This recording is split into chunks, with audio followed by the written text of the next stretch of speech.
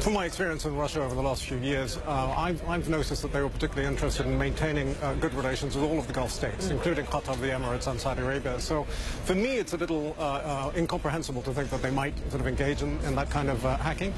And let me just say additionally that, that kind of a hack would reflect incredibly deep understanding of our regional politics. It just doesn't seem to be the case. So, perhaps not surprisingly, you don't buy these claims because they are loosely from Qatar itself. The Russian story, perhaps likely a sidebar to what the bigger picture here is. These seemingly irreconcilable differences between erstwhile friends in the Gulf region.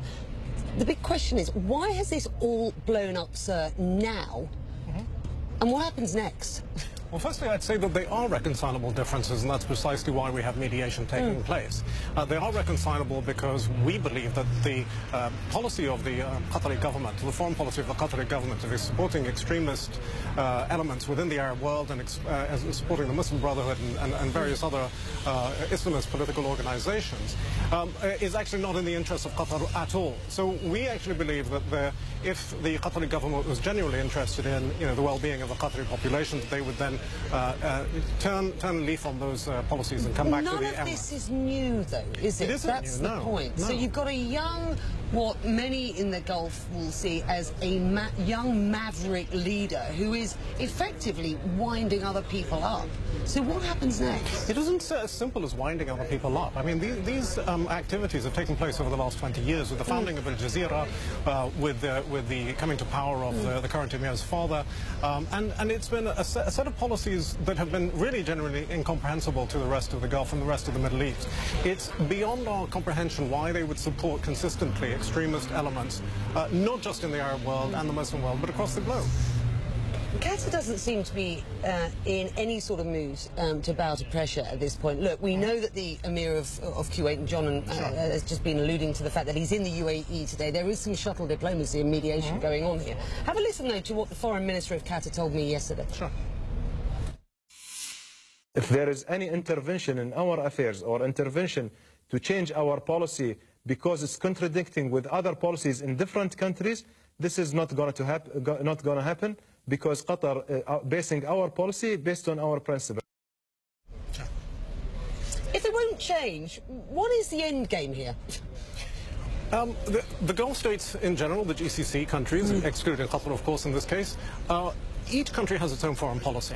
The problem is when your foreign policy is to undermine your partners within that grouping, then this is no longer a foreign policy that is acceptable to the rest. We have reached out to the Qataris on numerous occasions over the last 20 years, including in 2014 when there was an agreement with the previous king, Saudi Arabia, King Abdullah. And the problem is that when the Qataris say we want to continue dialogue, we must talk, the problem is that that's exactly what we've been doing for 20 years.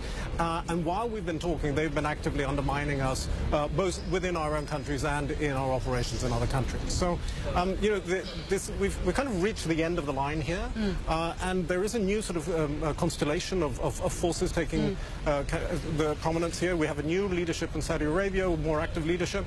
We have a new leadership in the United States, and we have a set of kind of factors that say enough is enough. The extremism has really spread right across the globe now. And so, sorry, when you talk about a new administration in Riyadh and a new administration in the US, some have posited that this is sort of post the first presidential trip abroad for President Trump to Riyadh somewhat 3-4 weeks ago now, that this has sort of emboldened those who in the past might have said, look, we're not sure we can get the US on board and we need them on board on our side. This has sort of emboldened people. Is there any veracity in that? Do you think, and where does Qatar stand so far as its relations with the US is concerned going forward? It's an important partner. Yeah, I wouldn't say emboldened. I'd say that there are greater chances of tackling extremism in the region with the Trump administration on board.